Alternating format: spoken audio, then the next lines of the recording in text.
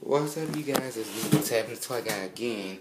And while I was out at Walmart today, I got the African American Birthday Wishes Barbie for Amazon's price of $16.99, and I'm thankful that I did find her this price, because $29.97 was too much, and $16.99 is a great price for an unarticulated collector doll.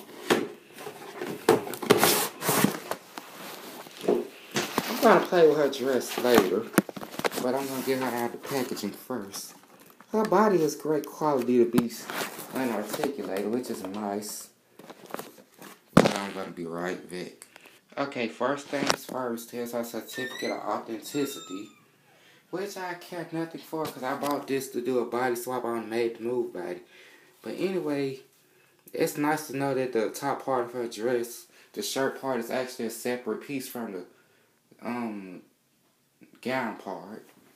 And her hair is very curly. Like, this actually look like a lace front with all the baby hairs right there. And I never thought Mattel would make a doll with the shiny mold again. But I'm actually glad Carlisle New Era took this into consideration when he designed this doll in 2015. And she's on her stand, and it's on my toilet for some real reason, because my bed is occupied with stuff. But really, right now I'm going to get ready to blow dry the head so I can snatch it off the body easily without and making it all in one piece. But after I put the Made to Move body head on the Made to Move body, y'all be ready for play out there. You might have to let the head cool down for a few minutes, but right now that's what I'm about to go do. Okay, here's Miss Shiny on her new Made to Move body.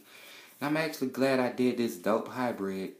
And I'm gonna tag Broken Barbie TV in my next Instagram post with her wearing her birthday wishes dress, so be on the lookout for that.